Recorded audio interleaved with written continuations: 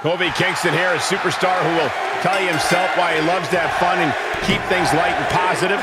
He still strives for greatness here in WWE, not just as a tag team competitor, but in a singles competition as well. Absolutely. As soon as Kofi steps into the squared circle and that bell rings, he's out there to prove he's the very best. Tonight, he has another chance to prove just that. Coming into this fight, his opponent's been boasting a new, more aggressive attitude. We'll have to see if that new approach will produce any dividend. You want to control the tempo, you want to dictate the pace. That right there is how you do it. Oh, what a clothesline. Forcefully delivered. He'll take things into the ring.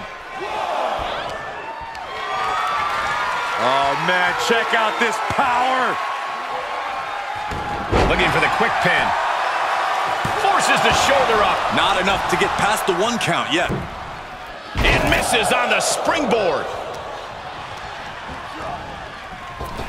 Caught him with a big... He goes for the quick pin attempt.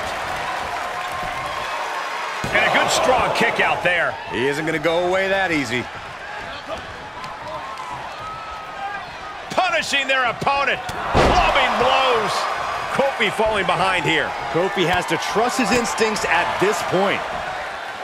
Corey, what do you think Kofi needs tonight to get the win? I know you're not going to say the power of positivity. Obviously, positivity won't help, Cole. What Kofi needs to do is get aggressive, plain and simple. It's atypical for him, but we've definitely seen it from him before, and hopefully we'll see it from him again tonight. 2. And that'll about do it, folks.